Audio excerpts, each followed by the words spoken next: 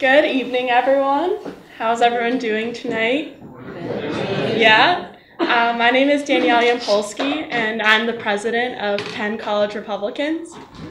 Our mission is to espouse the values of the Republican Party through maintaining strong leadership on campus, building an active and engaging social media presence, and hosting prominent and dialogue-provoking speakers. We also strive to foster a community for conservative students on campus by promoting the values and ideals of personal responsibility, limited government, free market capitalism, and American exceptionalism. In light of free speech and open debate, we are kicking off our first speaker event with a very hot topic: open borders and illegal immigration. Because America is undoubtedly the most prosperous nation in the world, many people around the world hope to come here in search for a better life. However, it is important not to lose sight of the fact that living in America is a blessing and a privilege and not a right. As a sovereign nation, we have the right to enforce our borders and control who comes in and out of our nation. It stems from these wild concepts called national security and the rule of law. Therefore, it is important to keep in mind the difference between legal versus illegal immigration, even though the leftist media does love to conflate the two. Moreover, if any of you all have turned on the leftist news lately, you would constantly see the left demonizing Border Patrol agents, calling to abolish ICE, and most recently supporting free taxpayer-funded healthcare for people who are in this country illegally. You may be wondering, why would anyone support open borders and illegal immigration? Who benefits from this? Hopefully, we can find that out tonight with our guest speaker. So, on that note, first and foremost, I would like to thank all of you in the audience for joining us this evening. The fact that you are here tonight listening to a speaker who represents a point of view that is underrepresented on college campuses across the nation means a lot, and I hope that everyone is able to take away something new today. Second, I would like to thank the Claire Booth Luce Center for Conservative Women for making this event possible. CBL's mission is to prepare women for effective leadership and to promote leading conservative women. Their materials, programs, and initiatives stress the importance of moral values, strength of character, academic excellence, integrity, and a strong work ethic. Ultimately, by putting forward conservative role models for young women, this helps seize the radical feminist monopoly on important issues and dispel the myth that all women must be Democrats. Now, I'm honored to introduce our guest speaker. Michelle Malkin is a mother, wife, blogger, conservative syndicated columnist, longtime cable TV news commentator, and best-selling author of 6 books. Her latest book, an expose, Open Borders, Inc., Who's Funding America's Destruction, just hit shelves last Tuesday.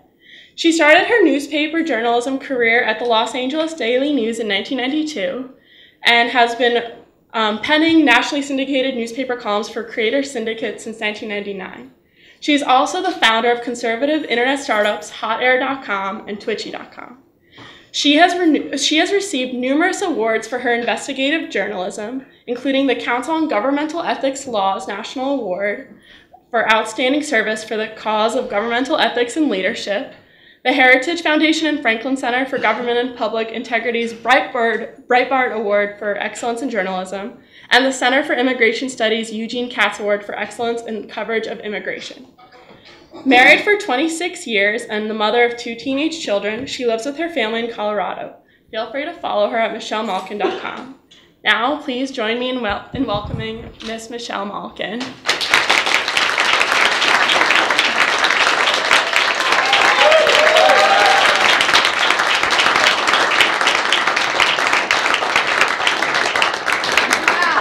I never know what to expect when I go to a college campus. So I'm going to show my age, but let's see, I think it was 15 years ago, maybe a little less. I was at the home of the free speech movement at UC Berkeley. And the tolerant types there spent the whole hour that I tried to lecture with C-SPAN cameras filming beating on the doors that had to be chained, and there was a phalanx of 20 security guards plus City of Berkeley police officers for the crime of departing from the usual orthodoxy of that campus. So this is how many of the free speech extremists demonstrate their tolerance, by trying to drown out the free speech of those with which they disagree. So I'm very thankful that it looks like I'm not going to have to do any this. I've been lifting lately. So, anyway, of course, institutions of higher learning are supposed to be places where we can vigorously disagree, where each and every person on a college campus is supposed to challenge their own pre-existing beliefs and narratives, and increasingly that hasn't been true. Certainly in the last quarter century, since I graduated from the Berkeley of the Midwest, Oberlin College. Some of you may know that it is the breeding ground, the ground zero, that gave birth to the very concept of a safe space. And so when I was a college undergrad, I learned early on that safe spaces only protected certain classes of people. And very early on, I was introduced to this radical notion of extremist identity politics, that because my skin color looked like this and my eye shape was this, and my parents came from a different country, that somehow one single side of the ideological spectrum owned me. And even though I grew up as a rather docile and obedient model minority Asian American, the fact is I don't like to be owned by anybody. And I think that what I find promising in American politics is that there are many people like me who feel the same way. And what we've seen is a stifling of ideological dissent on college campuses that should be encouraging it. And the topic of immigration, this existential crisis that America faces because we cannot have a rational discussion about who we should let in, what those numbers should be, what the system should look like in determining how we remove and deport people who don't belong here in the first place. All of those are fraught with such radioactivity. And in large part, it's because one side of the political spectrum has succeeded spectacularly in demonizing the other side. Open Borders, Inc. is the third in what I joked to a group of college kids beforehand, before the event, is sort of my Star Wars trilogy. So the very first book I wrote in the aftermath of the 9/11 terrorist attacks was called Invasion, which I have been informed is now a trigger word. I'm not kidding you. I was advised by a producer that I should not use the word. I believe it is an accurate description of what has been long occurring at the southern border, and I've visited there many times as a reporter, as a documentarian, as an editorial writer, as a columnist, as a fellow American of so many of the ranchers in particular who are under siege there.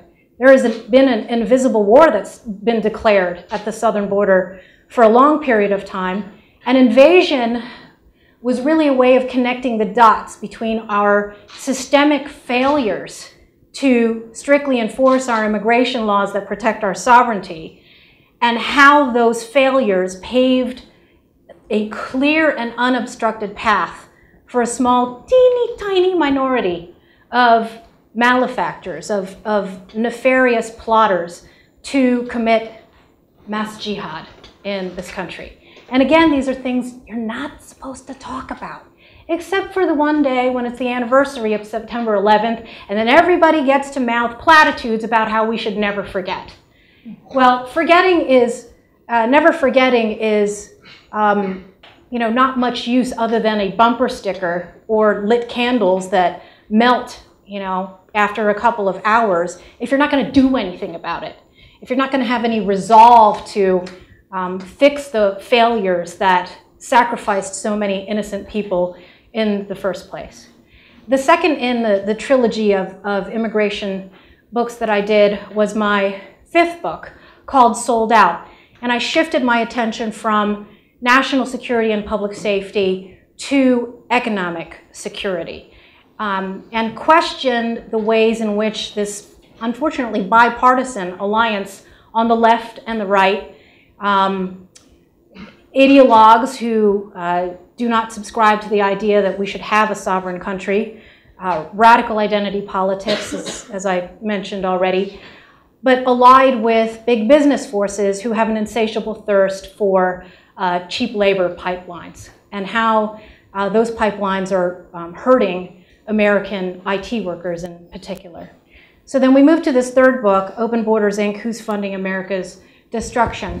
And I set out to answer a question that has been asked many times since President Trump took office, and the American public has been shown videos and pictures of illegal alien caravans that find their way from Central America up the spine of Mexico into the interior of the country, where they are harbored and aided and abetted and sheltered by a number of special interests all along the way.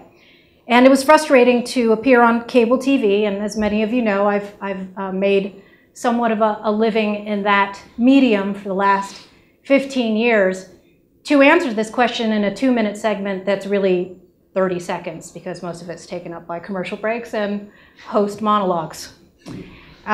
So I'm grateful to my publisher, Regnery, who I came home to. They published 4 of my first books, including Invasion, and grateful to them that they didn't cut a single page so that I could stuff as much information for readers into these 2 covers.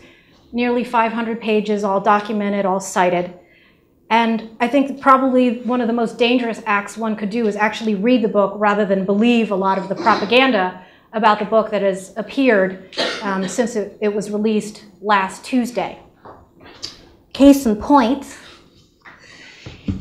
in the local daily Pennsylvania newspaper, and I understand that the journalist Grant Bianco is here. I don't mean to single you out, but you singled me out. It's okay. No, don't worry. Yes. So I did not go to a graduate school in journalism, but I have worked for 2 daily metropolitan newspapers and made a living in both old and new media for a quarter century. And I always have found it useful to pay the courtesy of contacting the subject of an article for some sort of reaction before publishing. And I'm not hard to find. So for future reference, at Michelle Malkin on Twitter, the right Michelle Malkin on Facebook.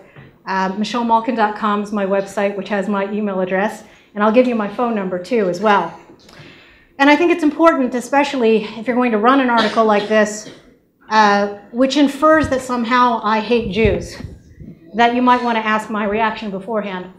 After accusations of anti-Semitism, conservative author Michelle Malkin to speak at Penn. Let me give you a direct analogy of what an article might look like if you were accused of, say, pedophilia. After accusations of pedophilia, Daily Pennsylvanian writer Grant Bianco to attend Michelle Malkin's speech.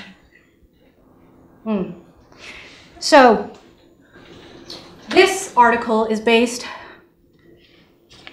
I would infer from another article, a reference to something that was posted on a site called Media Matters, which conveniently is highlighted in Open Borders, Inc.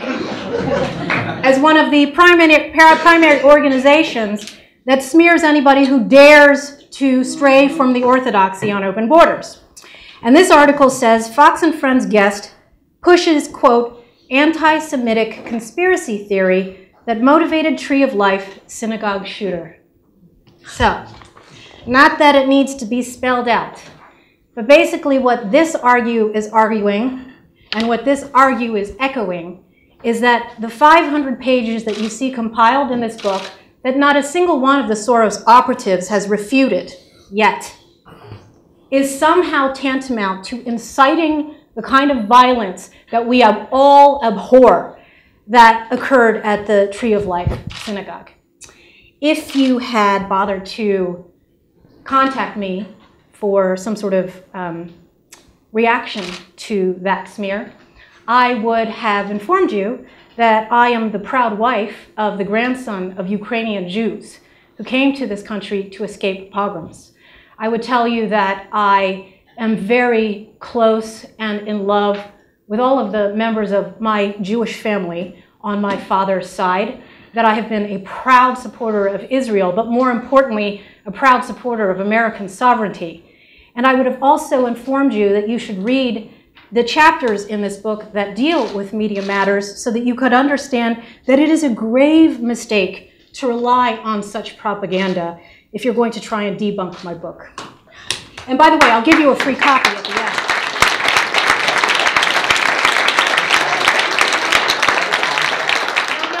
You can talk afterwards. It's my time to talk, okay? You already had your say. So, if you Google anti-Semitic and Michelle Malkin, you will find hundreds and thousands of references that have the cumulative effect of scaring the bejesus out of people into thinking that I'm some sort of hater of Jews and hater of immigrants. I am the child of legal immigrants to this family. I have immigrant family members in this audience now that I love and that I'm incredibly proud of. I am not an immigrant hater. I'm an America lover. And the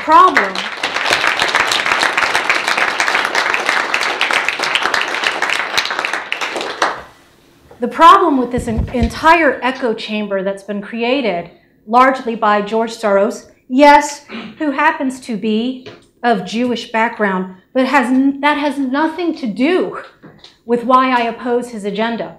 I've actually read some of his work, and I quote from a book of his called The Case of Global Governance, and he makes his agenda quite clear. He doesn't believe in the sovereignty of any nation, because to him it is, quote, an obstacle to his goals of controlling westernized, industrialized countries from outside our country. It is an agenda that is largely driven by the United Nations. It is one that has already led to the indiscriminate redistribution of refugees from around the world, many of them from countries that hate our guts, that send people here who abuse our compassion to exploit our generosity and plot violence within American borders. And there's a very alarming appendix that I recommend that all of you take a look at the end of the book of 60 profiles of refugees who were resettled in this country, a partnership between the United Nations, the State Department, the Health and Human Services Department, funded by billions of your tax dollars, in partnership with religious organizations that have very lucrative contracts and no accountability when things go wrong.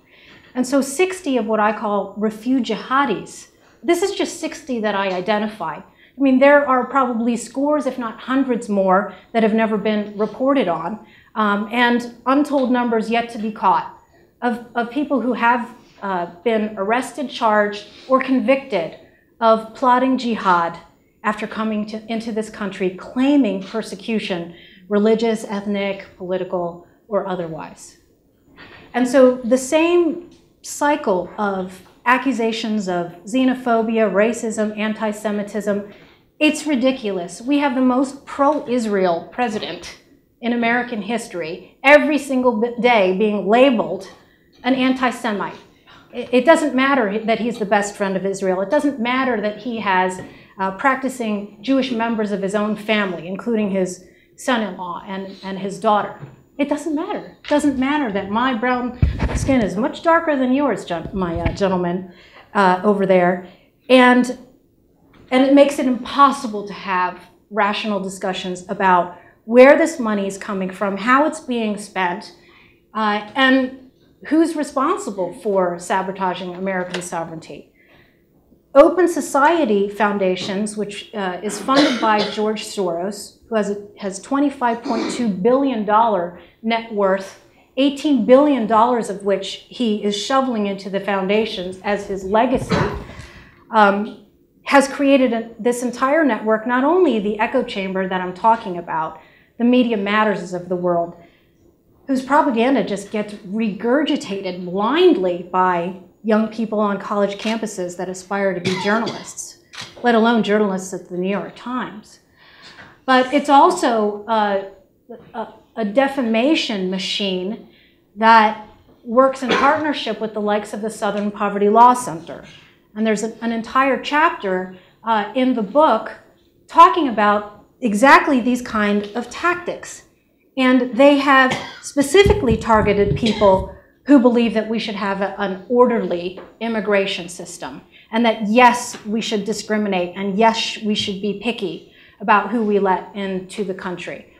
Back in 2006 and 2007, I was targeted by a group called the National Council of La Raza, now known as Unidos US. And they didn't like that I was talking about an academic theory that had burgeoned in the Southwest. I started out my newspaper career in Los Angeles, so many of the fissure lines that we're seeing that led to the election of Donald Trump were really beginning to crack in Southern California. The grassroots movement against the massive costs of illegal immigration imposed in Southern California, not just financial, health, education, welfare, cultural. Proposition 187, which was the first grassroots citizens initiative referendum to try and limit those costs. And so I paid attention to what was going on in the universities. And there is a school of thought that the entire Southwest should be reclaimed by Mexico. So they call it the Reconquista movement. They don't consider the Southwest part of America. They call it Aztlan.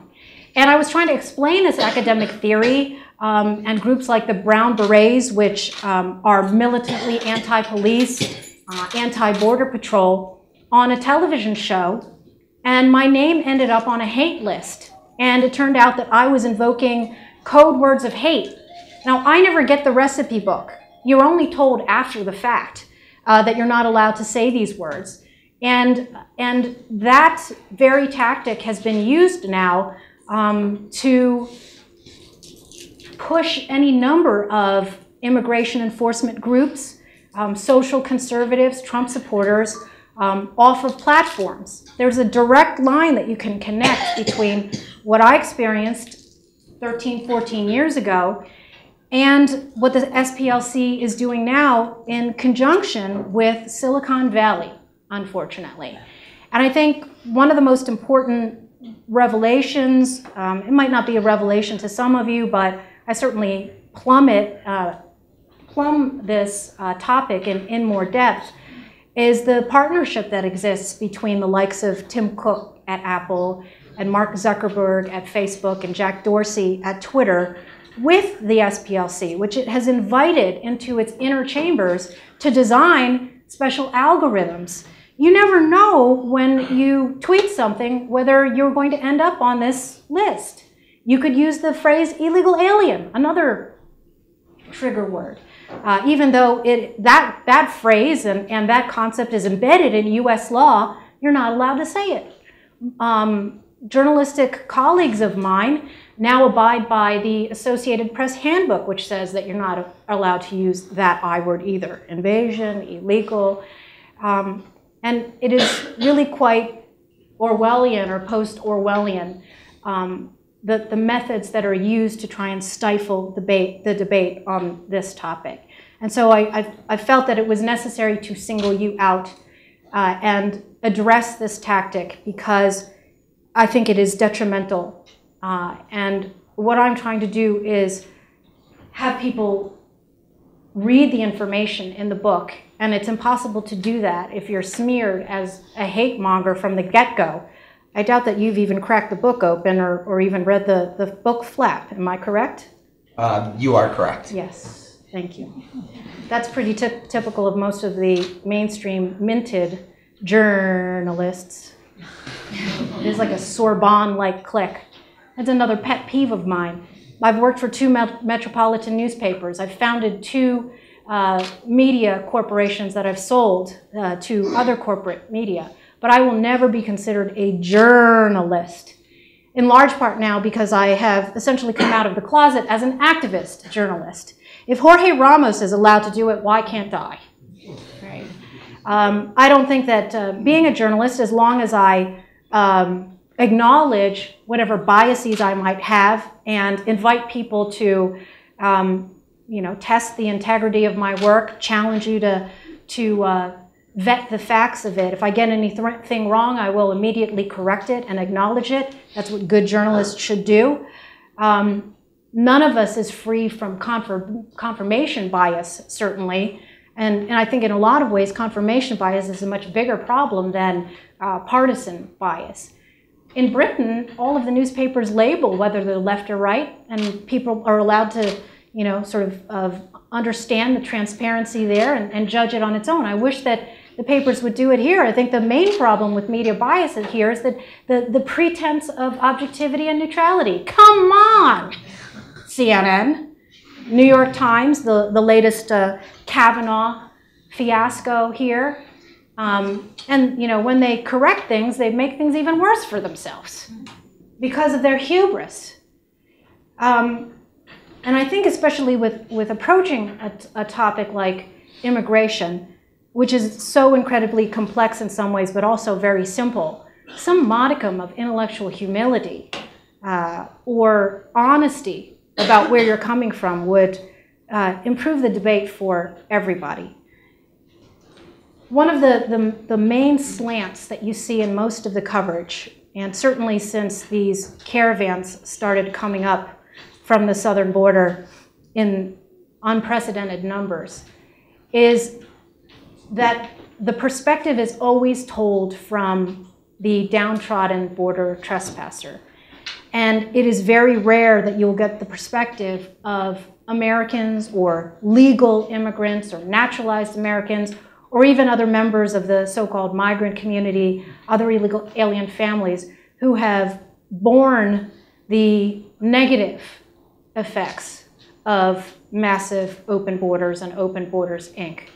It's always President Trump that's getting blamed for the deaths at the border or the children who are in custody in these detention centers, when the much larger historical context points to these pull factors, these magnets, and these overwhelming financial incentives that are created by any number of these Soros-subsidized organizations, the tax-exempt nonprofit charities, the drug cartels, which make billions of dollars, the financial industry, our banks, every single one of them, which operates a remittance program and pays and charges huge premiums for illegal alien workers to send money back home.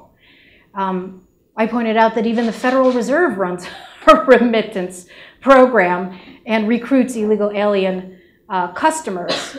I found a program that was doing this in Minnesota. And there's this incredible cognitive dissonance because we have every one of these Democratic presidential candidates saying they want higher wages for American workers, while they support the massive influx of low-wage workers who are suppressing those wages for Americans. We have Democrats who are always talking about the homeless problem in Democrat-run cities. Who's to blame for that? We've got homeless veterans on the streets in need of help. We have American families who are being separated permanently from their loved ones because of sanctuary cities, counties, and states.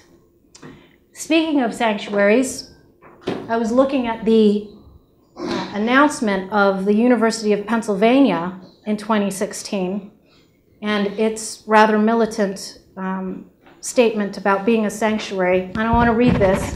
I'm sure some of you know this, maybe some of you don't. The University of Pennsylvania will not allow Immigration and Customs Enforcement or Customs and Border Protection or U.S. Citizenship and Immigration Services on our campus unless required by warrant.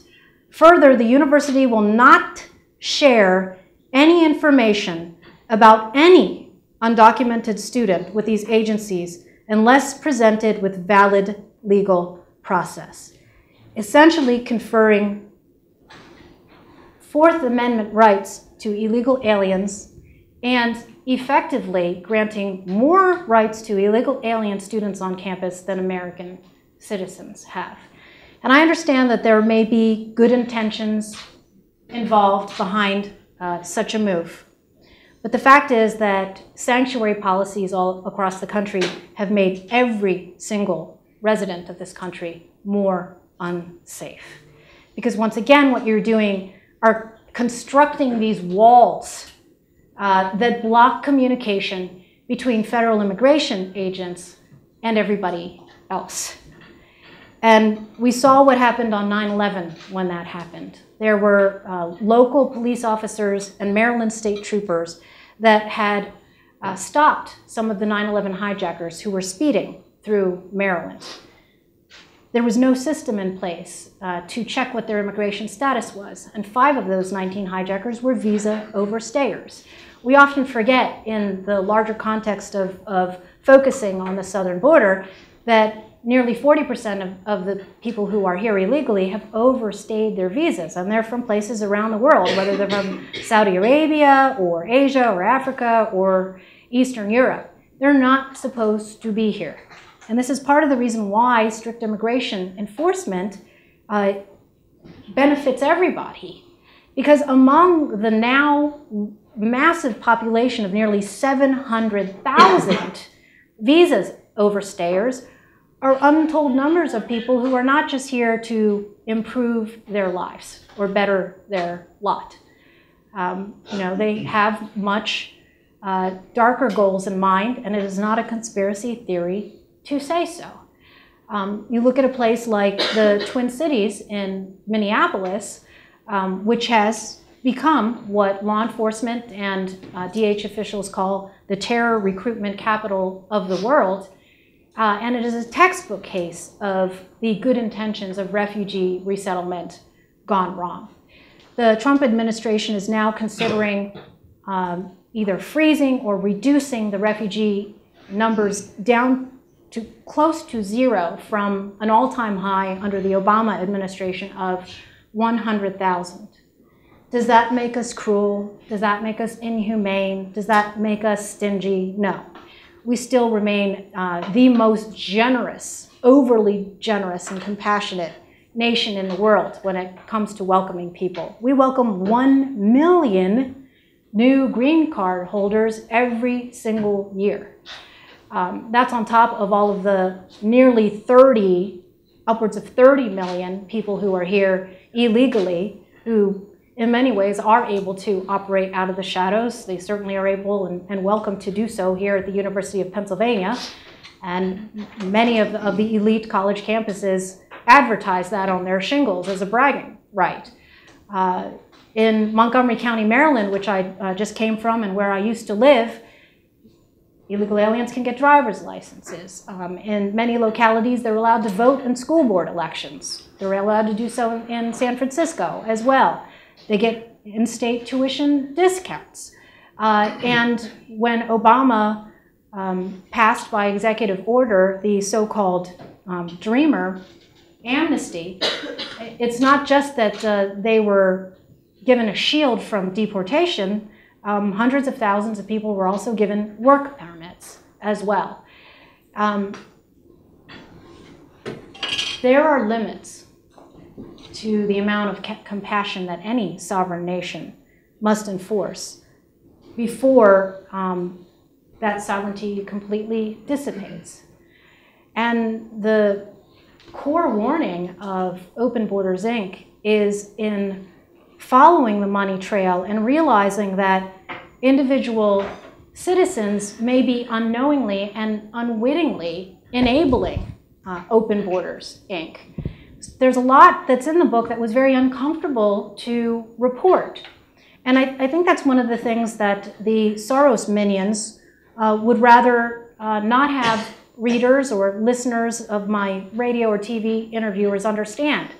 To me, there's no stone left unturned. Whether that means criticizing the left criticizing the U.S. Chamber of Commerce on the right, the Koch Institute and the Koch brothers, many establishment GOP swampy types who are cashing in on many of these pipelines. And I'm speaking as somebody who's been a proud conservative most of her life, has only ever not voted for Republican once in 1996 when I voted for the Libertarian Harry Brown. That's public knowledge. And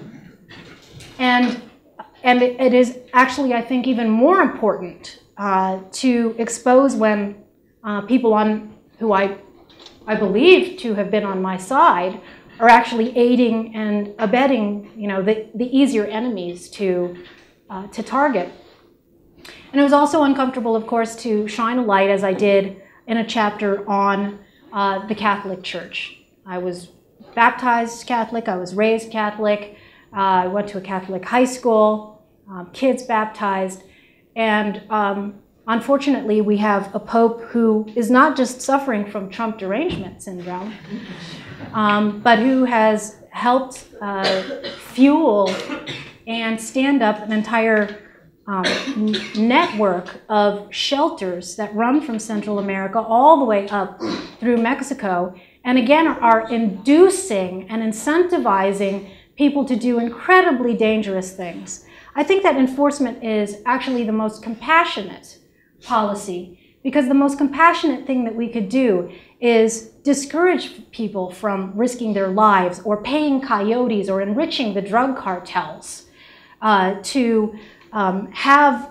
complete strangers who are endangering their relatives, particularly children, and dragging them across the desert. This is not Donald Trump's fault that we have this. We have coyotes and all sorts of operators that advertise in the poorest towns in Central America that if you can make it to the border, all you have to do is come up with some manufactured story of persecution and turn yourself in at the nearest Border Patrol station. Okay, people don't understand, if you've not been to the border, it's not as if people are trying to evade enforcement. We now have a Border Patrol that has been essentially turned into a diaper patrol to meet the humanitarian needs of people at the border because of this inducing. And it wasn't until very recently, I guess better late than never, that the Trump administration realized that in order to stop this massive inflow, which is endangering everyone, because if you've got the Border Patrol distracted, having to serve the humanitarian needs of all these people rather than going after drug cartels or violent human traffickers, that it was going to cause even more anarchy and suffering. And so to turn off that magnet, they had to stop this catch and release policy, which has been in place as a result of something called the Flores Settlement. This is not law. It was not voted on by Congress. It was a Clinton judge and many of these lawyers' lobbies that are subsidized by the likes of Soros and the Tides Foundation that decided that anybody who was a minor or with a minor had to be released within a short amount of time. So we have had border apprehensions drop recently, but it's a drop in the bucket compared to what we've seen over the last 3 years or 10 years or 15 years. And once those magnets are turned off, if the home countries that are profiting from this and that are relieved of their duty and responsibility to their own citizens finally have to reckon with improving their countries, this is good for everybody. But unfortunately, to talk about such practical things will, again, invite attacks that somehow I hate brown people. I don't hate brown people. And it's a problem that preceded Trump. It is an intractable problem that will last, unfortunately, long after. And I think it's also important to note, when we're tracing all this funding as well, that we also remain the most generous in granting foreign aid to all of these countries. And perhaps it would behoove the citizens in those countries to demand of their leaders to know what happened to all of these billions of dollars in foreign aid, largely from the United States, over the last 20, 25 years. So we've talked about the war on our sovereignty, the war on our borders, and the intersection of all of that with the war on free speech. I do want to come back to talking about college campuses, because this problem is in your own backyards. Philadelphia is a sanctuary city, essentially. This is a sanctuary campus. And when you have the demonization of critics like myself or other fellow professors who speak up about this, it is especially dangerous from the point of free speech and free inquiry. And it is also a physical threat. I mean, it is not fun to have to worry about security when you're going to speak on a college campus. A college campus should be the safest place to be able to discuss dangerous ideas. And so inside and outside of this campus now, you have the growing threat of what I call the A-team. Antifa, Abolish ICE, and the sanctuary anarchists. And when there are good people and patriots who are willing to stand up to the slings and arrows, or even have to be out on the streets and fight back, it is very daunting when you have a city elite and a college campus administrative elite who are ready not only to smear those dissenters and unorthodox free thinkers, but who are also willing to put them in jail. One of the people who blurbed my book is a very good friend of mine who is the furthest thing from a hater or a xenophobe or a racist, and his name is Gavin McInnes. He's the co-founder of Vice, and he is the founder of the Proud Boys. And several of those Proud Boys in Pennsylvania have been selectively and unjustly prosecuted for defending themselves and defending their country. I just have to read the blurb for you. Most people get blurbs from like really famous people and hope that they'll get on their TV shows. And I picked people to endorse my book who've been banned or censored in some way. And I call them members of the Valley of the Banned. Gavin is banned on Facebook. He has a show called Free Speech TV where he talks to people all across the spectrum. I was privileged to do a debate with Michael Eric Dyson. Yes, a far-left professor who sat down with me, and we had a fascinating conversation about the criminal justice system. That's what should be happening on college campuses. But Gavin cannot post on Twitter or Facebook. And in fact, I posted a picture, just a mere peaceful little picture, pixels, on my Facebook, and Facebook banned it because it constituted hate speech. He wrote, "Michelle Malkin is not a pretty little Filipino girl. That's just what she looks like. Her personality is more like Charles Bronson in Death Wish." That is true. When the alt-left's chant of no borders, no wall, no USA at all went mainstream, Michelle went ballistic, and this book is a veritable fireball of finely tuned arguments that beautifully counter the new wave of anti-Americanism. If any book could save America from itself, this is it. I didn't pay him. That's so lovely. The point is that when people like Gavin are systematically picked off and deplatformed, it makes me fear for this country. I have enjoyed more than 25 years being able to make a living exercising the First Amendment and running my big brown mouth. That is the epitome of the American dream. And when I established a foothold and planted my flag in new media in 2004, officially is when I started my first blog, it never occurred to me that I might wake up one day and my blog just be completely unplugged because of the content, because of my political views, because of my policy agenda. But as I was putting the book to bed before it went to the printer in August, a friend of mine whose work is copiously cited in this book, Ann Corcoran, who ran a tremendous citizen investigative blog called Refugee Resettlement Watch, had her blog, which was hosted by a platform called WordPress. By the way, that's the same platform that my blog has been on for 15 years. Had the blog completely killed. Her entire archives, 10, 11 years worth of original investigative research, just like that. What did she do that was such a crime? Mostly she looked up IRS forms of nonprofits. She tracked stories of crime in neighborhoods that have become refugee resettlement zones. She posted things like maps from the State Department, one of which I reprinted in the book, to show people where the vast majority of refugees have been resettled. A lot of people don't even know that this has happened in their backyards.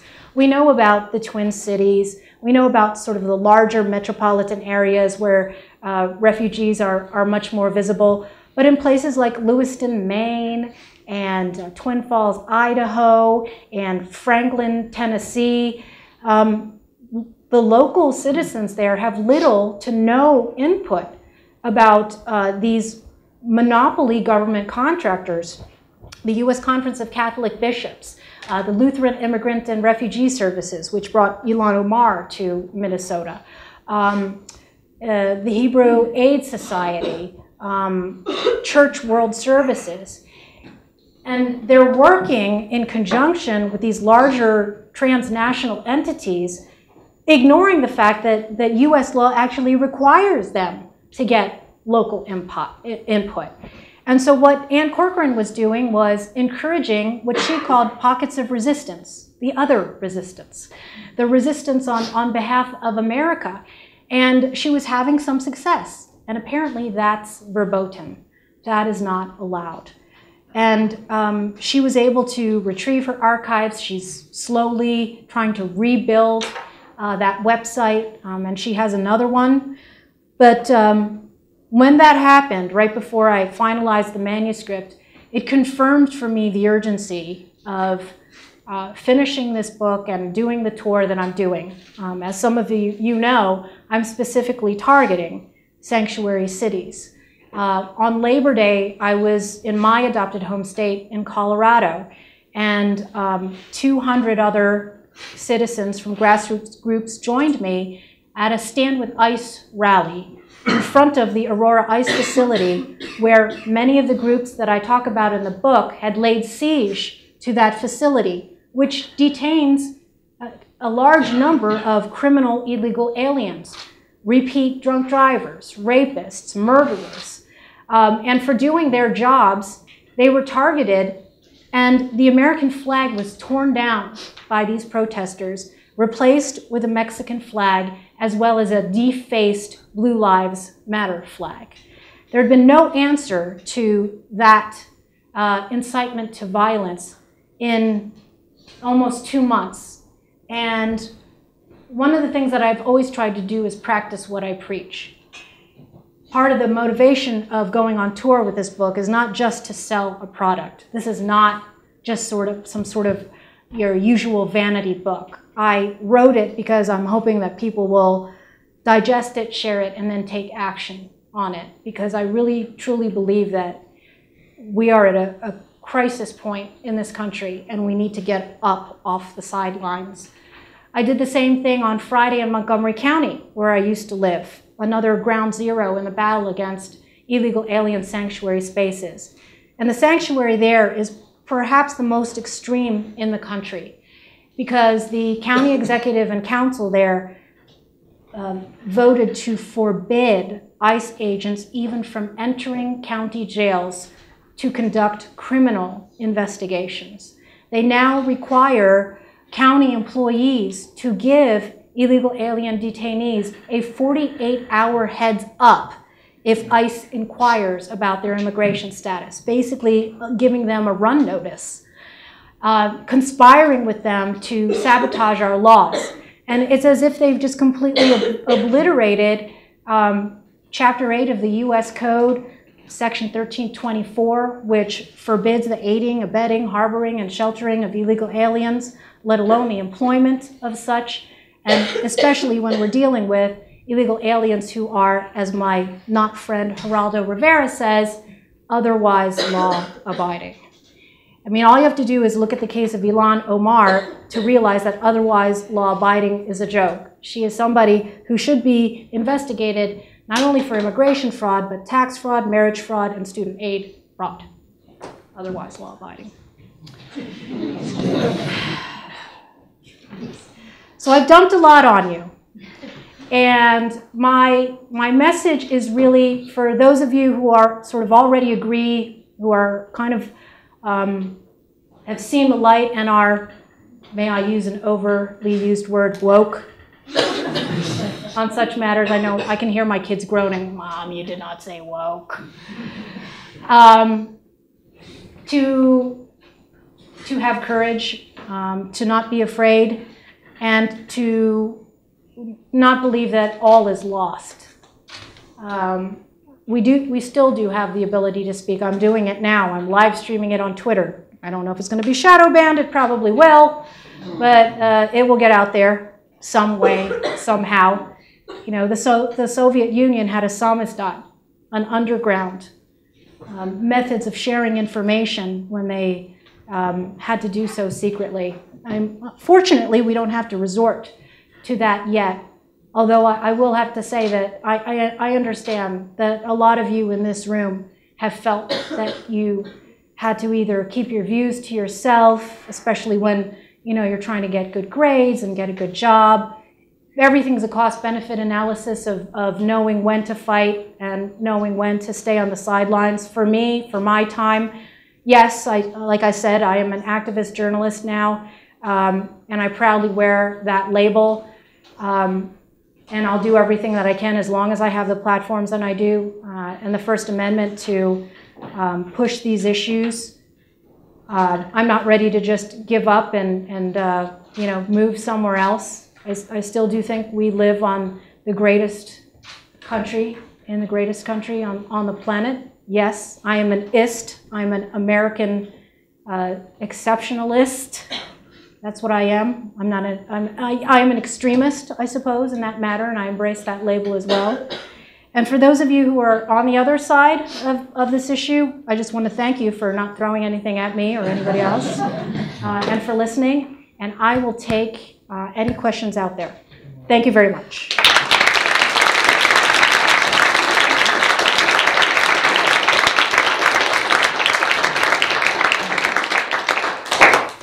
Okay, lay them on me. Yep.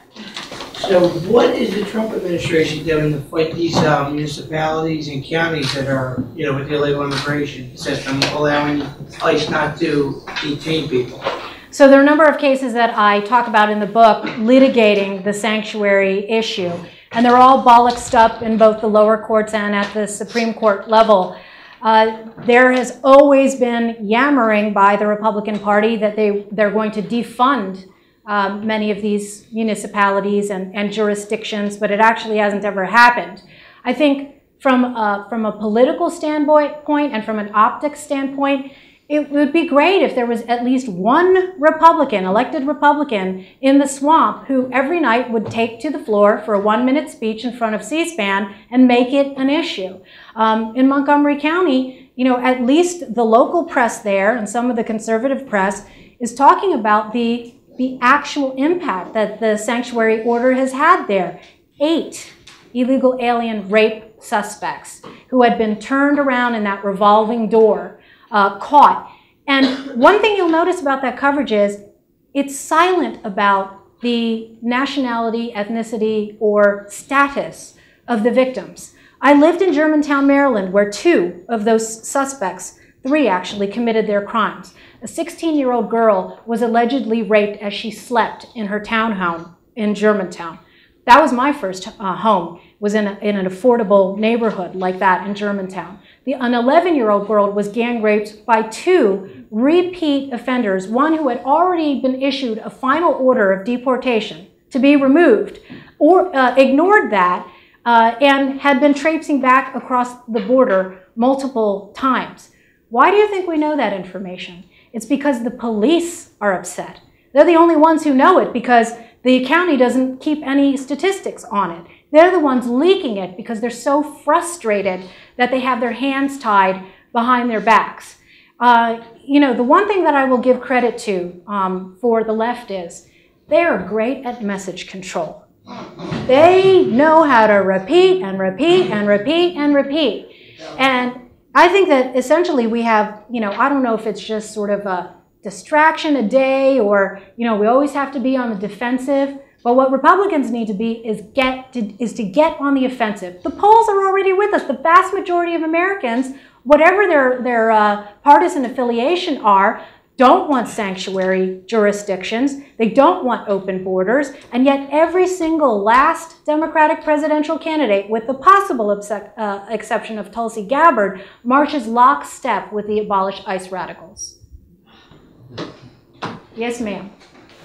My question is, I ran for mayor of Philadelphia as a Republican. You did? I tried. Good for you.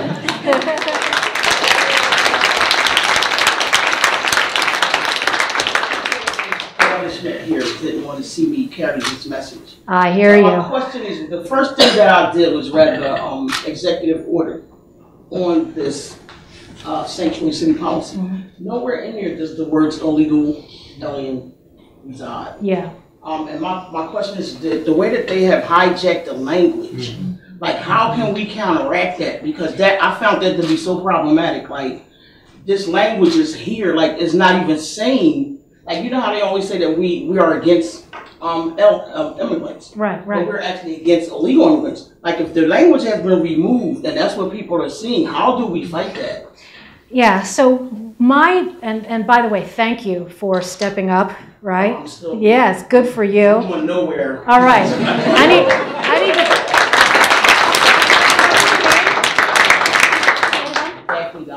Daphne Goggins. Are you on Twitter and Instagram and Facebook? How do we find you? Okay. I'm Daphne Jenkins Goggins on Facebook. Okay. Very lively page. Okay. Well, you've just been streamed to my 2 million, so say hi. And they've done that. See an instant. All right. Yeah, right.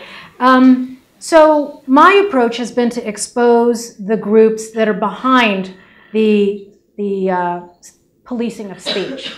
So that we know that groups that have these anodyne names like Hope Not Hate, which is the European counterpart to the Southern Poverty Law Center, are behind the collusion with Silicon Valley to erase accuracy in language. And so I don't bend to them. Don't bend to the censors in your own speech. Call them out when it's clear exactly what they mean in those kinds of executive orders. And they're very clever about it. Again, I have to give them credit. They understand the power of language. But I also think supporting many of the targets of these censors is important. And I talk about some of the important court cases, litigation against the Southern Poverty Law Center, the Council on American Islamic Relations, and my friends Gavin McInnes and Laura Loomer have crowdsourced a lot of litigation funding for that. We got to support the people whose voices are being robbed. And I think that act in and of itself is pushing back against the hijacking of language. How are you handicapping the Democratic primary right now for president? They're handicapping themselves. I don't have to do that. but I do have to say, yeah, I do have to say it is astonishing that in a country of nearly 350 million people, that there isn't a single person who self-identifies as a Democrat, who sees, not just whether, not just being right on this issue, right, not just being with where the polls are, but can actually see the political advantage that they might have, because in this entire clown car of Democrat candidates, there isn't a single one to say, again, like I say, with the possible exception of Tulsi Gabbard, to say, yeah, I'm not for throwing the borders completely wide open. Yeah, that's not a good idea. Interestingly, and I do highlight in the book, there are a number of Democrat mayors in some of these towns that have been overwhelmed by unassimilable refugees who have been willing to speak out. Some New England mayors, some mayors in working class cities in northern New Jersey, for example, who actually rose up in opposition to the Obama State Department and said, look, we've got enough. We've got a lot of problems. We didn't sign up for this. Some of those mayors ought to have tossed their hat into the ring.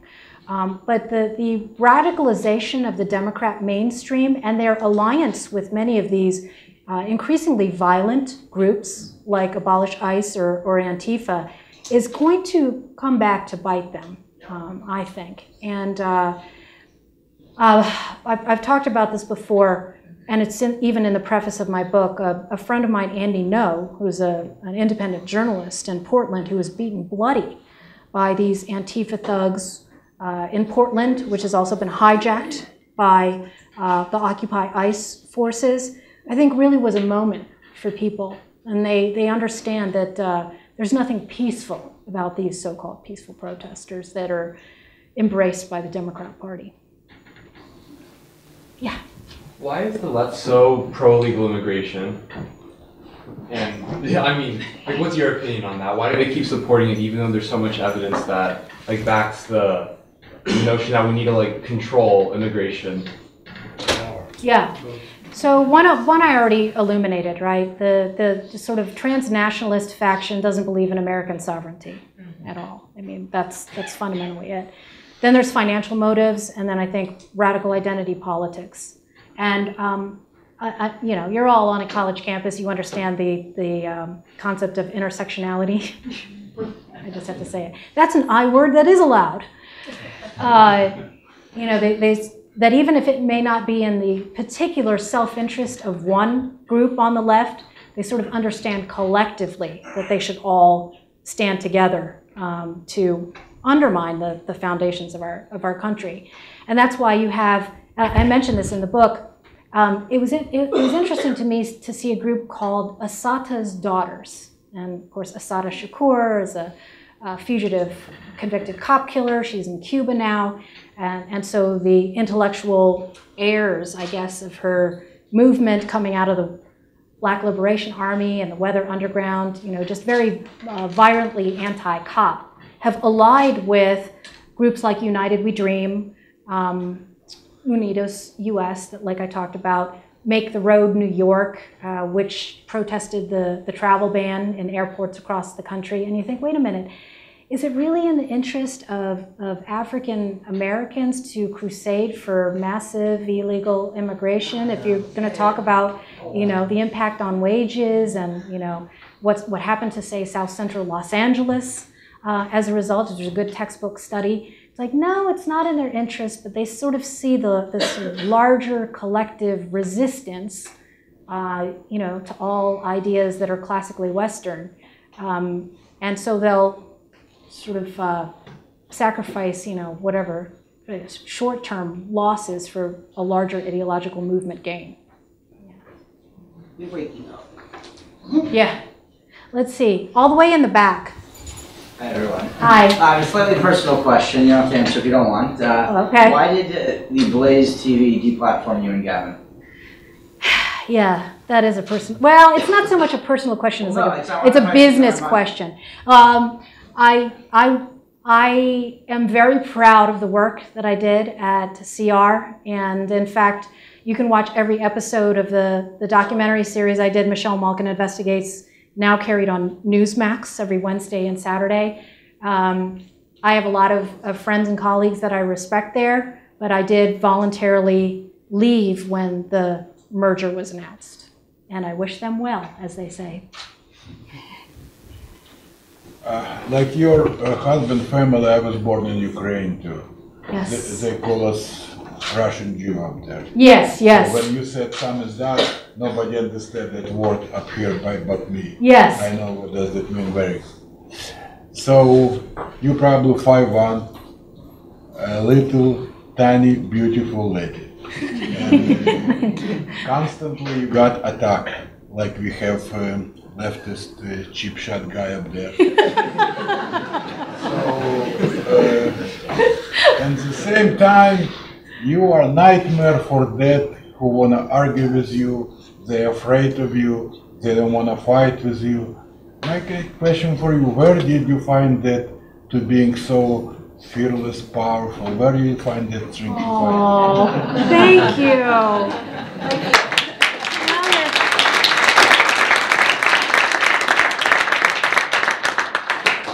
Yeah, I really am a teddy bear. Cheap shot guy. No, we don't look. I don't, you know, I want you to come away feeling that this was a positive experience for you. I hope you learn from it, particularly if you do want to go into journalism. Even if you, I don't know what your views are, but you know, it's hard not to infer from the slant of the piece. And I will give you a minute at the end to respond, because I'm for equal time. That's equal. Thank you. But not right now, because I just want to finish your question. I attribute it to my parents and my family, and I've always said that you know, they've always made it clear to me what a privilege it is to be here, and it's something that I never want to squander. I don't want to waste a moment in this country, or you know, in this life, or on this earth. And I know it sounds, you know, probably, you know, kind of mushy or whatnot, but it is a blessing to be here, and especially for anybody who's had the privilege of being able to travel around the world. Boy, does that give you perspective on how grateful you should be for what we have here. And I always thought it is, amen. And, you know, privilege has become such a toxic word now. Privilege. We're always supposed to apologize for it. I think the problem is that people don't show gratitude enough for it. I'm thankful for the privileges that have been given to me. And those privileges stem from the sacrifices of those who came before, you know, whether it was my parents and my family or our founding fathers. Okay, cheap shot guy. Go ahead. All right. So I just want to clarify quickly that the reason I did not reach out to you is, as a student journalist, we don't. If we're being 100% blunt, we don't normally reach out to very high-profile people. Like, every time we run a story on President Trump, we don't ask the White House for comment. We don't have that contact person. As a person with 2 million Twitter followers, you're obviously a very high-profile figure. If I knew you were willing to comment for the piece, I would have gladly reached out to you. I reached out to the communications director of College Republicans. I reached out to the Claire Booth Center, even though they did not respond. Because they were busy putting on this event. But I'm coming here, so yeah, no, I understand. I would just like to clarify for everyone that the article dealt with allegations and not accusations. With all due respect, Ms. Malkin, I did not accuse you. I merely reported that there were allegations. So I'm sure you're deluded into thinking that was the impact of the piece. But when you rely on Media Matters as your primary source for the accusations, you might think to yourself as an ethical responsibility of determining the truth or falsehood of such allegations because of the impact on them. And I'm standing here before you, and I want you to understand this.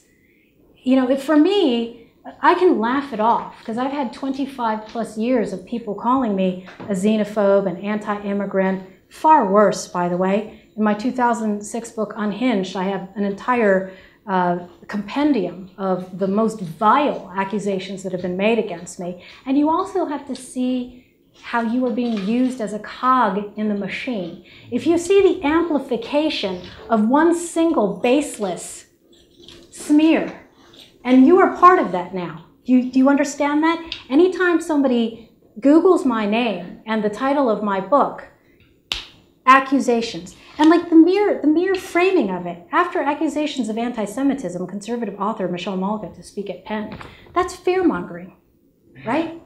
I mean, we're lucky that there aren't violence-intending people at this thing. But this is emotional propaganda, is what it is. So do not think to yourself, oh, well, this is a legitimate piece of journalism because I reached out to the other side. Okay, and it should be a pro forma thing, whether it's the White House, you can email the White House press office, or me, who is like completely accessible and transparent. So the next time you have a high-profile conservative speaker who's coming to this campus, which hopefully others will do, and not be dissuaded by things like this beforehand, yes, reach out to them and ask them for comment beforehand. That's the least you could do. Yeah? Okay, yes, ma'am. What is your opinion on the border wall? So I believe in systemic immigration enforcement. And when I came out with invasion, I talked about all the ways in which we were endangered. And physical obstructions along the 2,000-mile border on the south is just the start. If they're strategically placed, they could do a heck of a lot of good, and we're getting much farther along now than we have been for the last 25 years. But we shouldn't neglect other ports of entry. And when I worked in Seattle in the Pacific Northwest, I dealt with Border Patrol officials and very frustrated customs agents who showed me pictures where, like, for 100-mile swaths of the northern border, all that protected us was orange rubber cones. This is a problem when you have an open borders liberal ideologue. At the time, it was, I can't remember who was prime minister then, well, another Trudeau. But this Trudeau, who's throwing his own country open to the world, in fact, wanting to have the most refugees resettled in his country, many of them who unfortunately happen to be explicit members of Hamas or Hezbollah, who can just traipse across the northern border at will. And then we have the problem of visa overstayers, which I talked about. And then the problem, of course, with people who come here legally, if they're coming on short-term visas like business or student or tourist visas, is if they're not vetted properly in our consulates overseas, then they're also just walking through the front door. People forget that all 19 of the Saudi hijackers got their visas through something called the Visa Express program. We did not want to inconvenience wealthy Saudis and have them standing in the hot sun in line at the consulate. So we basically had drive-through visas that were just rubber stamped. How'd that work out for us? I was recently down at the border to look at privately constructed wall. There's a group called We Build the Wall. And it's amazing what they were able to do in I think, like less than a week's time. And in fact, now the Border Patrol uses, they've got a platform where they can see all of the border from El Paso. And so, if we have to resort to do it yourself, whatever it takes. Yeah. Build the wall. Yes. Yes, sir, over here.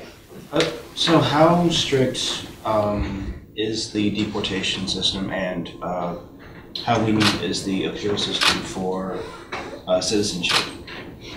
Say the second half of the question. How lenient is the appeal system for citizenship for, say, illegal immigrants, if they want to say? So in other words, if somebody is here illegally and then they want to adjust their status if they stay long enough and there's amnesty, well, obviously the first one was in 1986 under Reagan. And there was bipartisan agreement that we should have a one-time blanket pardon for everyone here. And then the second half of the bargain was supposed to be, then we'd get full enforcement. We'd get full enforcement of employer sanctions. We'd have a biometric entry-exit system. This has been promised since way before September 11th. And then there was supposed to be more, physical barriers built on the southern border. So we got one part of the bargain, but not the other. And in the intervening years between 1986 and 2001, when the terrorist attacks happened, there were 13 other types of amnesties that have been adopted for any number of special interests groups. And there's a lot of other programs that allow people who may have broken the law to obtain other types of adjustments of statuses. There's the 245I program, there's deferred enforced departure, there's temporary protective status, which is actually being debated in Congress right now. Anytime there's a natural disaster or if there's political turmoil, we tend to show, again, just very overly generous compassion for people who are here illegally. And then we say, well, it's temporary, we'll revoke it at some point, and then we never do.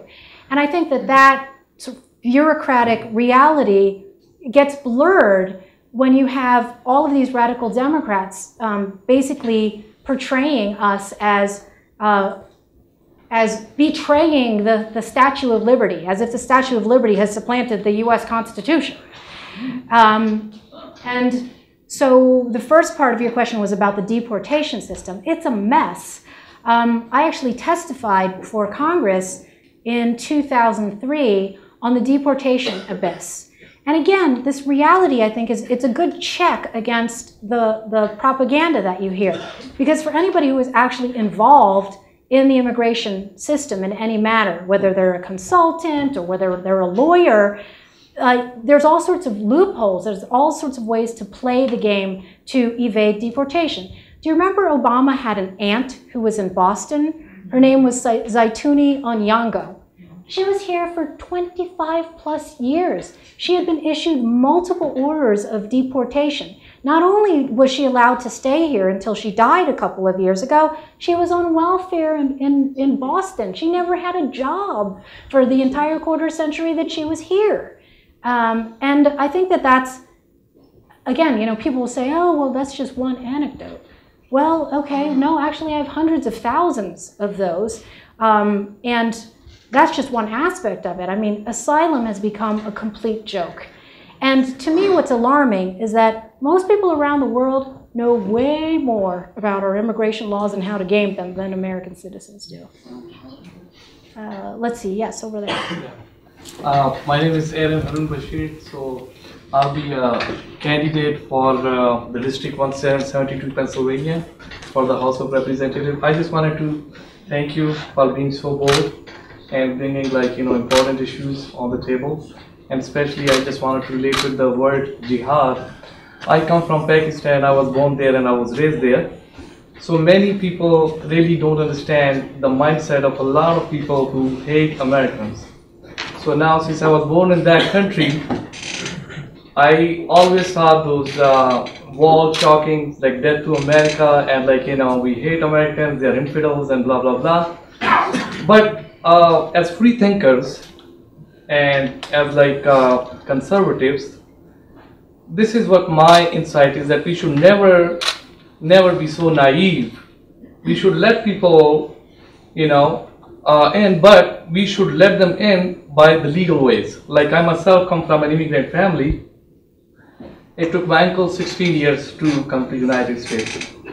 It took 7 years for my mother to come here, like when I applied for her. And it's good in a sense that, they become part of melting pot. Before they came in, we were able to, set up all the financial grounds for them. But when the illegal immigrants, like people who hate America and who come with a mentality of jihad to destroy us and to wage a war against us, we shouldn't be naive. We should be logical. We should be people of rationale saying, hey, here is the wall, you can't come in here.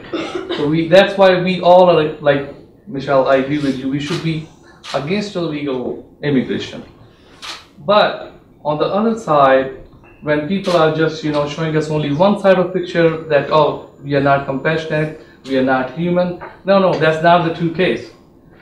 We also are immigrants. We also came from those generations, but we are people of logic as well. For instance, this is the last example. I will just take 1 minute. I'm a father of 3 children. I will never open a door for a stranger or for a homeless person to come and spend the night with my family, because I don't know him. When I'm sleeping in the night time, what if he stabs my family? I will be nice as a strong conservative Christian. I will feed him. I will give him clothes. I will do everything. But if I don't know that guy, I would not let him inside my house.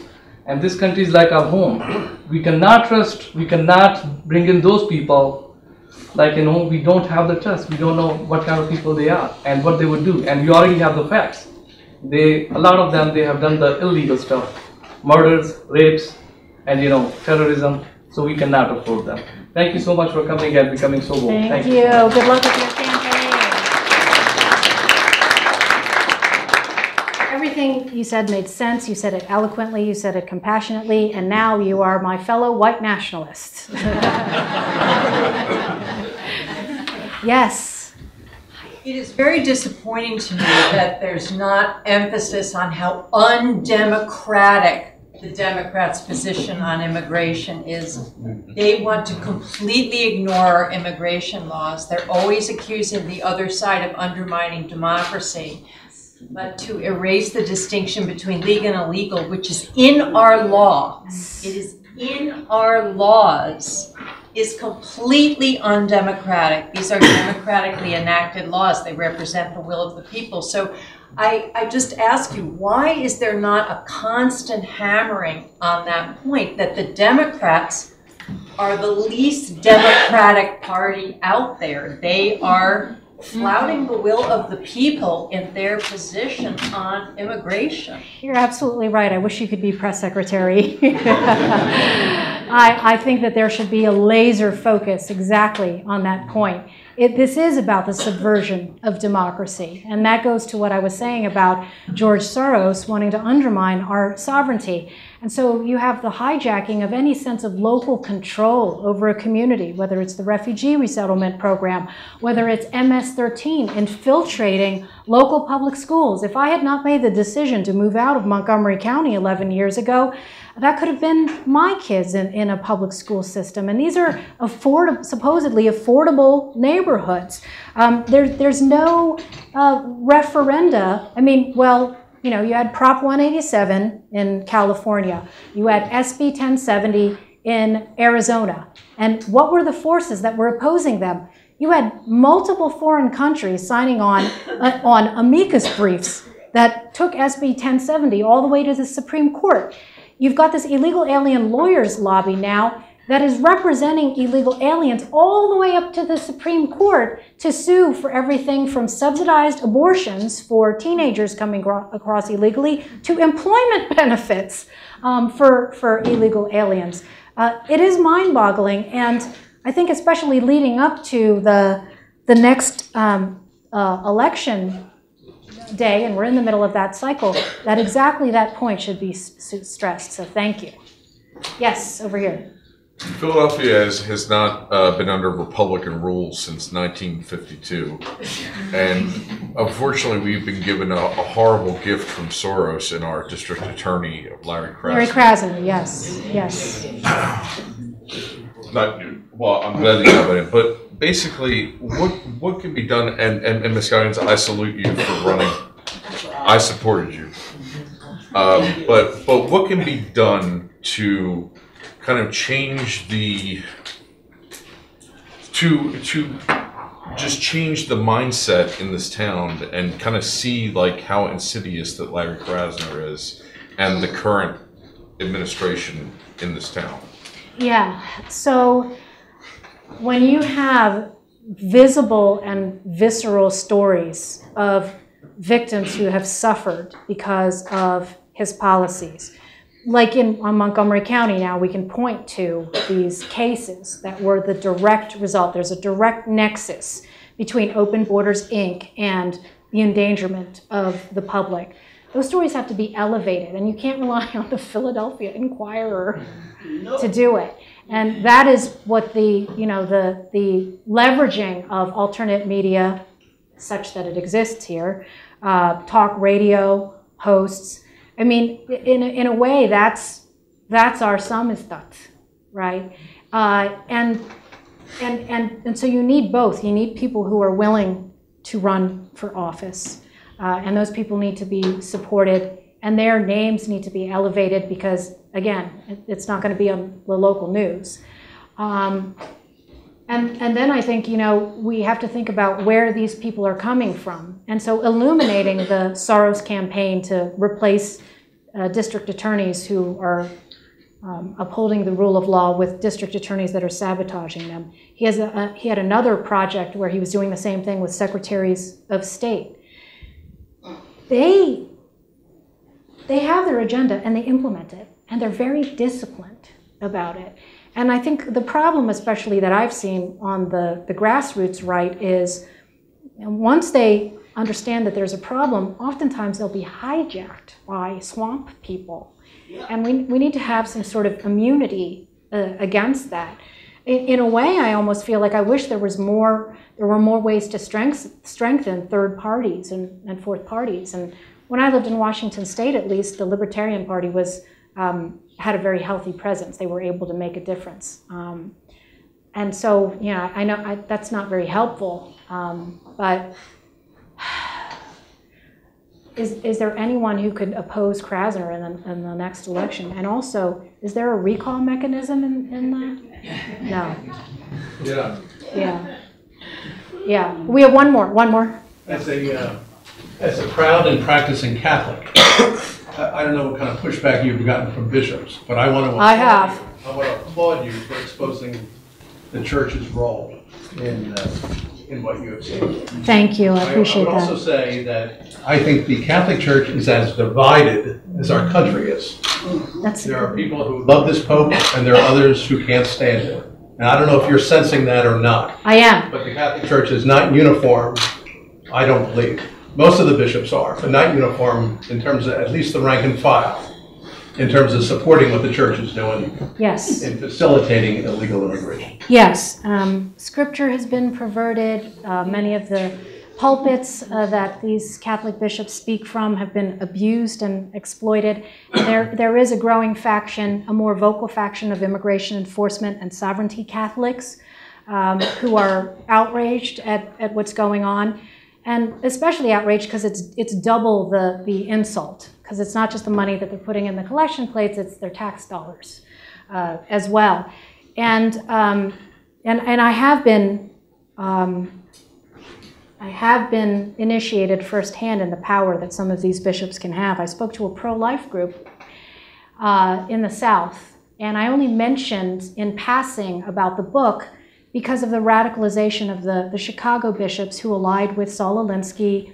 He founded something called the Industrial Areas Foundation, which laid the groundwork for the formation of the Catholic Campaign for Human Development, which is basically the social justice arm of the church that supports this entire illegal alien sanctuary network. And for speaking as briefly as I just did about that in a 45-minute speech that was largely about championing the work that grassroots Catholics do to support crisis pregnancy centers, this bishop threatened the funding of the pro-life group and sacrificed, gosh knows how many, potential clients of these crisis pregnancy centers because they elevated open borders as a more important agenda item for them.